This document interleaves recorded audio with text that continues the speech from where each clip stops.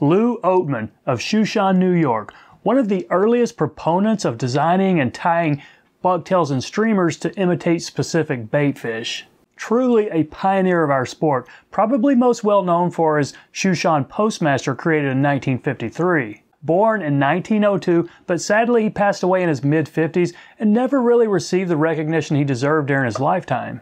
I mean, he was pretty well known on his homewaters of the Battenkill, but it wasn't until Joseph Bates published his Streamer Fly Tying and Fishing in 1966 that he really got the recognition he deserved throughout our sport.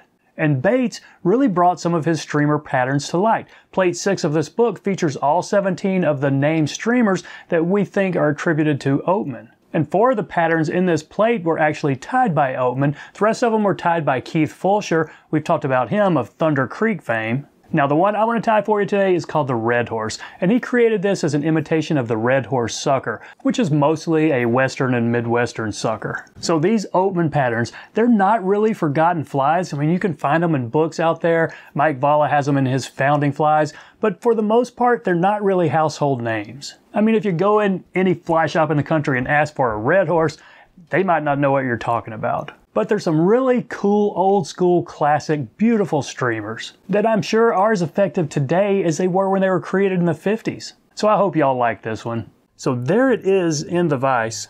A pretty classic Lew Oatman streamer. Kind of elegant looking, a little bit flashy. Not a hard tie, though there is, quite a bit going on. I'm going to tie this on a size 6. This is a 6X long Limerick bend streamer hook. So let's get that caught in there and straight enough right there. And let's put a base of black thread all the way down to the start of the bend.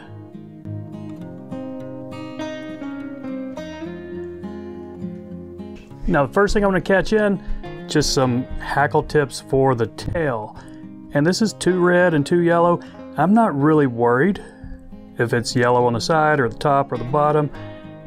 Just bunching them all together and doing it pretty short, about that right there. We're going to have some of this up front to trim in just a second, but up to you if you want to put a wrap underneath them. It might help keep them from sliding around the hook on you, so we'll go ahead and do that. Now several tight wraps. Now let's go ahead and trim this front, and I'm going to try to get this as maybe just a little bit of a taper, but pretty short. I think I've nicked my thread right there in the middle, but we're going to be okay right there. We do have a wool body, but we still don't want a big lump right there or it might show on us. So take your thread back up front and let's catch in some silver tinsel. And this is an oval. You could use Legarton. I think Joseph Bates recommended this oval and Mike Valla used a Legarton. So whatever you prefer. I like this, and maybe a size smaller than you might think on the size of hook you're using. So this is a small oval tinsel, and I think it's going to look better than had I gone to a medium. Okay, let's catch that all the way in, then take our thread back up front again. We're going to catch in some white wool yarn. And this is 2 strands of a 4-strand yarn. So I'm going to catch it in up front, just like I did with this tinsel. Pull it back just a little bit. Maybe I'll trim that front piece in just a second, but I want to keep it along the top, and this is just trying to keep my underbody consistent as I go back.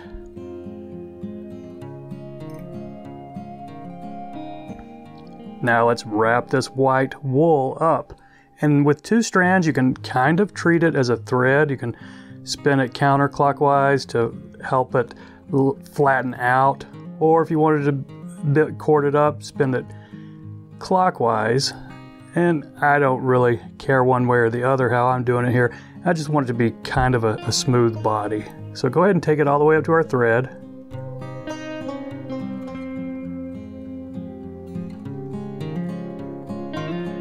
Actually, I need to go a little bit farther than I parked the thread, so let's take a couple extra wraps up there. Now we'll catch it off right here.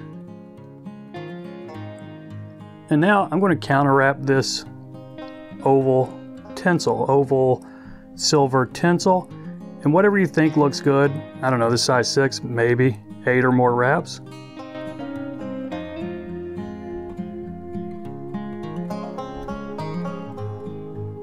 Now let's flip it over and tie in a throat. Just more hackle tips. And this time I'm only going to use one each, one red and one yellow. The tail we had 2 each, but I don't want to overpower it up here, so I think, you know, 2 total is going to be fine. Let's see if that's going to be okay. Yeah, it's coming off the bottom well enough, so let's trim this excess up front.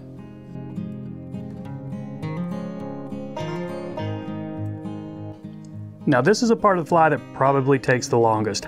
It's preparing the wing, which is 4 saddle hackle feathers, and Bates, in his book, he had 2 olive ones with 2 done on the outside.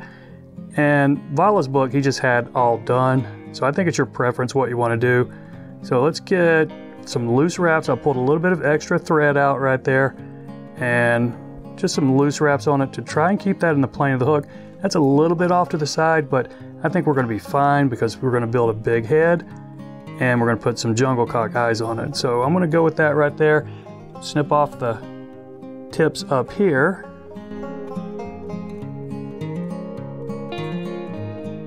And then just pull some thread out and work on my head. Try to get this as neat and as clean as you can.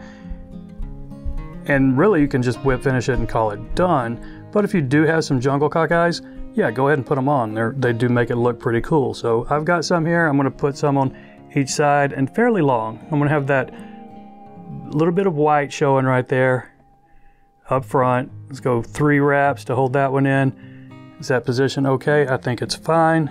Do the same thing on this side. Okay, those are close enough to the same length. That's not perfect, but you know, this is not a shadow box fly. This is actually going to go in my streamer box. Now just spend some time building up your head.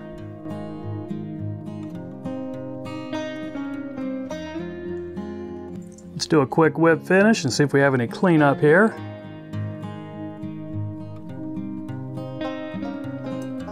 Now I think we're fine. Just drop a head cement and this thing's ready to fish. But there you go, Lew Oatman's Red Horse. Pretty neat, old school, semi-forgotten streamer. So that's it, my friends. I appreciate you watching. Y'all take care and we'll see you next time.